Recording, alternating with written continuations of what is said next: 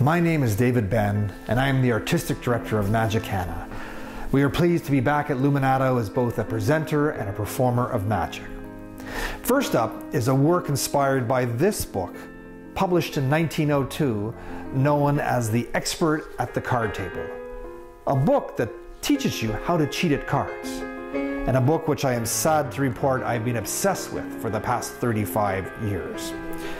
Fortunately, I'm not the only one who is smitten with the work. In 1992, the renowned British composer Gavin Bryars joined forces with the late Spanish poet and sculptor Juan Munoz, first for BBC Radio, then 5 years later for Art Angel of London, to create and present A Man in a Room Gambling. 10 pieces for string quartet with live narration drawn from the pages of the book. For Luminato, we will be revisiting the work with Mr. Bryars and presenting the world premiere of Card Table Artifice for 2 performances at the Jane Mallet Theatre, starting on the luckiest day in the world, at least for magicians, Friday the 13th. With music by Gavin Bryars, performed by Toronto's Art of Time Ensemble, and a new narration I am writing, again drawn from the book, but delivered by the great actor R.H. Thompson. There will also be the live performance of card cheating sequences, choreographed to the score and narration that are projected on video. The show will be a multi-sensory experience for all concerned. And best of all, Gavin Bryars will be joining us to accompany the Art of Time Ensemble on double bass.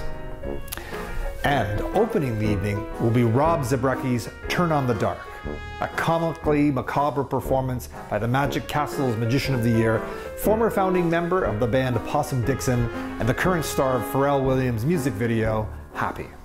Crazy, I know, but that's Luminato. The second show, direct from Scotland's Edinburgh Festival, is Bullet Catch, a play by author, performer, and magician Rob Drummond, where Rob, as the main character William Wonder, but assisted by members of the audience, contemplates the life and death of those who have attempted what many magicians consider the ultimate act of invincibility, catching a bullet.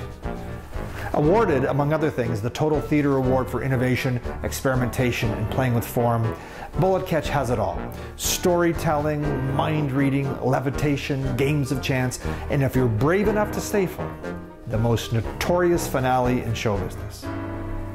Now, ordinarily magic is considered family entertainment. This year, however, I suggest you keep the kids at home. Cheating at cards, even to a most sumptuous musical score, and catching a bullet in your teeth are, shall we say, skills best learned without parental supervision. Remember, the fun starts Friday the 13th in June. See you there.